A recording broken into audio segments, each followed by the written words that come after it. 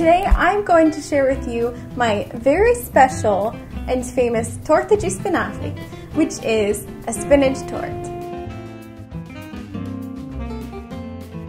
A lot of my friends will ask me to make this recipe when we have potlucks or lunch at somebody's house, and I'll tell you what, it is amazing. First, we're going to work on the crust of our torte.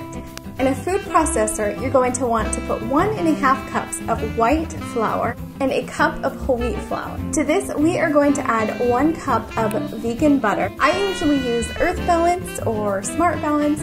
Whatever kind of vegan butter you want to use, go ahead and use that, but you want to make sure that it is cold vegan butter. We're just going to go ahead and pulse our food processor with our flour and our butter just until it's mixed up and it starts to make a little bit of a crumble. Once you get that crumble, we're going to add 1 teaspoon of salt. You're going to want to take a cup of ice water and add about 6 to 8 tablespoons of water to this. And it will form into a dough, and when you see it start to go round and form into a ball, that's when you know you have enough water and you don't need any more. I like to take my dough and to divide it in half. That way I have the top bottom and the half bottom, and then I just roll it in parchment paper or plastic wrap and put it in the fridge for a couple of hours to help it to set. If you want to make this the day before, that will cut down on your time for making it the day of. In a pan on medium heat, we're going to take 1 tablespoon of olive oil with half of an onion diced and 4 cloves of garlic that have been minced, and we're going to saute this until the onions are transparent.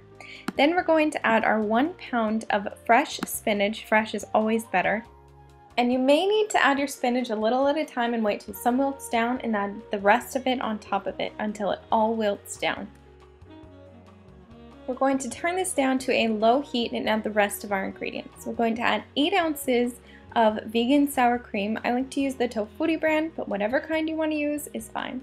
And then we're going to use this Daiya mozzarella style shreds. You can use whatever kind of vegan cheese that you're wanting, but I find that this one works well because it really melts down well. We're just going to add salt to taste. Usually it takes about 1/2 teaspoon.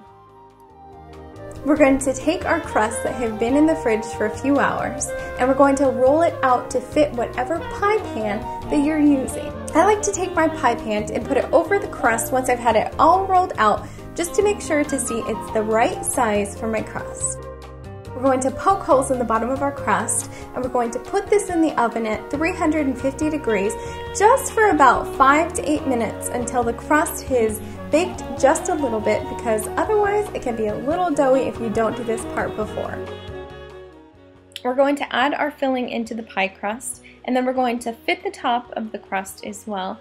And we're going to bake this again at 350 degrees for about 35 to 40 minutes. Watch the crust, because when it turns golden brown on top, that's when you know it's finished. But you want to put some air holes in the top so the crust doesn't just puff up.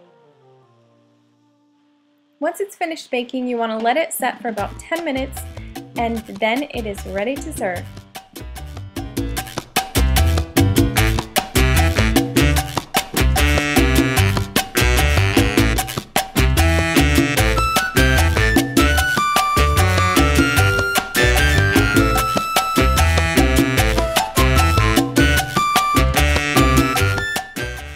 That's all there is to this Torta de Espinofre, and it is a great recipe to share with friends and family for potlucks or just having people over for dinner.